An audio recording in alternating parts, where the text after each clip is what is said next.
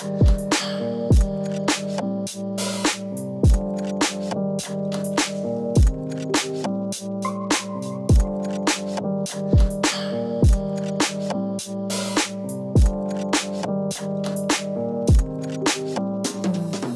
you just saw was a design for my own portfolio website. Still, there's nothing on my own website, rinodeboer.com. So I want to have a portfolio on that website. So I was designing it in Adobe XD and I shared some of the designs via my Instagram story, and a lot of people said like, yo, that's cool, can you make a video about it? And I was like, all right. I'm gonna show you how I did it, why I did certain things, and then in the next few weeks I'm gonna transform this Adobe XD web design to a real website in WordPress with animation, scroll effects, and we're gonna make it really cool. It's a very simple website. As you can see, it's 4 pages. So this is my own portfolio website. I chose to only focus on web design and web development, so it makes it really easy to understand my portfolio, but it also makes it easier to design and fill the content because it's just one topic, there's focus, and that's my new strategy. So let's just dive in. We're gonna zoom in on the home page, and as you can see, we have a big header image. I will just make this bigger, and I want to make this background a video. So when you come on the website, a lot of things are moving already. Then I want this part, which are my services. I want it to, you know, move from bottom to the current position. There's a little signature here. That's just a font, but it looks like it's handwritten. And here are 4 pages. When the page is active, there's this little line to indicate that you're on that page. So these are the 4 services, very simple. It's all focused on website creation. So there's website design, there's website development, which of course you know I'm gonna do in WordPress.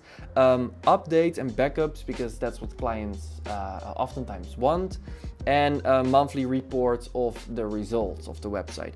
Then I'm gonna show them like why is it so important, and also make them interested in cool web design. So there are a few examples here, and here are a few reasons on why it's so important to have, you know, a good website. Then I'm gonna show them proof about the clients that I have, more proof with testimonials. 3 different client testimonials with little text and a little photo. And then I want to introduce them to the portfolio, so they don't have to click, they don't have to scroll up and click on the portfolio.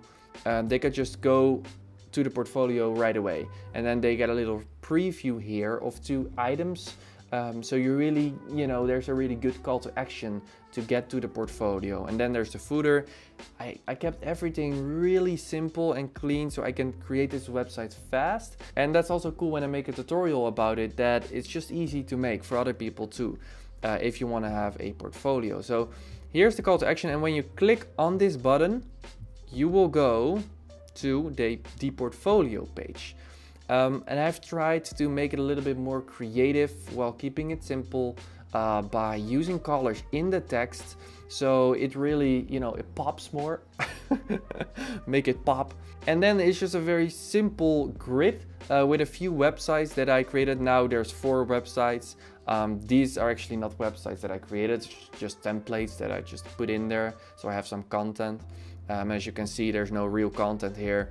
But this is just a placeholder for now. On every page I've used these curved lines, which also makes it a little bit more creative. And then here are links to get to the full website, so I don't have to make all the different pages for every portfolio item, and the client can actually see the results. Alright, so then we have the about page, and here I have played with the columns, and I've placed the titles here, so the content is not really wide, so it's just nice, quick and easy to read. And it's also, it creates more white space, which makes it really clean. There's a photo of me, of course. I really, don't like portfolios where there's no photo of the actual person, because, companies want to work with the person, right?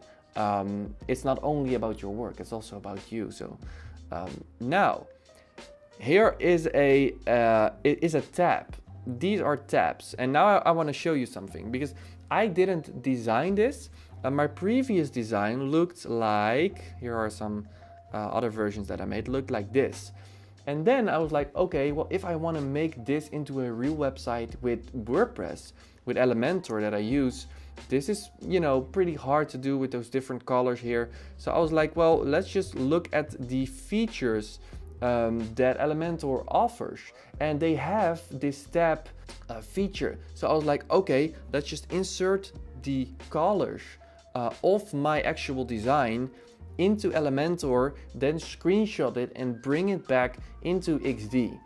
So now I don't have to worry that if I design something in XD, I cannot make it in WordPress. So that's a little trick that you can also use if you want to make sure that your design can actually be built.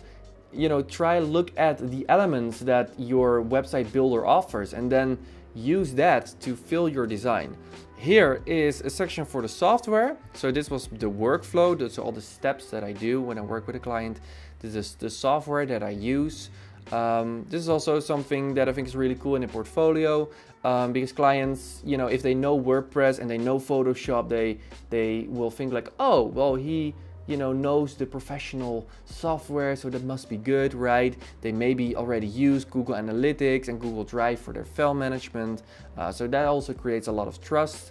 And then to create more trust, I have inserted an FAQ, which is some questions. And this is also a screenshot from Elementor, and I've adjusted the colors to my website. And you know, the colors I've saved in here. So then I just go to Elementor, I just pick a color, and then I screenshot it, come back to XD, and then I just put it in my design. If you don't know what Elementor is, watch my previous video, I'll put it in the card. It's a drag and drop page builder where you can build a website really fast in WordPress. Alright, and now for the last page, this is the contact page. I struggled a lot with this because there's not a lot of information and you don't want to make the page feel empty. So I just put this big card, this big map on the top. I've put a photo of myself here in the background where I'm looking at something. So the text is looking for something cool, you know, and I'm also looking. So that's a little joke. And then here is some contact information with my social media, and then there's the footer again.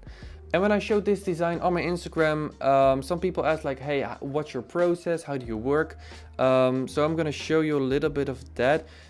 What I first did, the actual first thing that I did was structure the pages. And I think it's really important that you do this up front. Like, you don't have to follow this very strictly, but at least when you're designing, you could just focus on the design and not think about the content. This works like a checklist. So on my home, I want to check all these boxes, right? So I have my services, about intro, I actually didn't do that. My clients, portfolio intro, you know, I almost did everything that's on here. So that's the first thing that I did. And then I started looking for inspiration. So I downloaded a lot of templates and other designs from the internet to get some inspiration for the style that I wanted. And I specifically downloaded the pages that I knew I needed. So for example, here is a contact page. You know, I wanted to work with images, with photos. So as you can see, most of the websites that I downloaded have this big header on top, like all of them here. So that's what I also did in my design. So I used this to get inspiration for the actual sections that I designed. And I think this is way better to have it in your design file than having it, you know, with 1,000 tabs open in your browser. So you could just, you know, look really fast and then, you know, go back and design something yourself. And then I downloaded some icons. I downloaded the icons from flaticon.com, where you can actually get the icons for free. And then I started designing and, you know, made all the elements. And here you see, you know, a few tests that I did. As I said, I really struggled with making the contact page interesting. So here you can see my versions. And here I tested with the 3-column section. And as you can see here, first I had a 3-column design for my portfolio section. But a good friend of mine said, well, it actually looks like a template website. So I thought he had a really good point. So I made it a 2-column website, and then, you know, it just looks a lot more like a portfolio. So, you know, here you can see my process. trying different styles here with a straight line, and here with the curved line. So that's actually what I did. I hope it answered the questions that you guys had about this design. And I'm planning to build this design into a real website in WordPress in the next upcoming weeks. And I will also make videos about that, how you can do that within Elementor, within WordPress. So that's it for today. I hope you liked this video. If you did, let me know, and I will see you next week.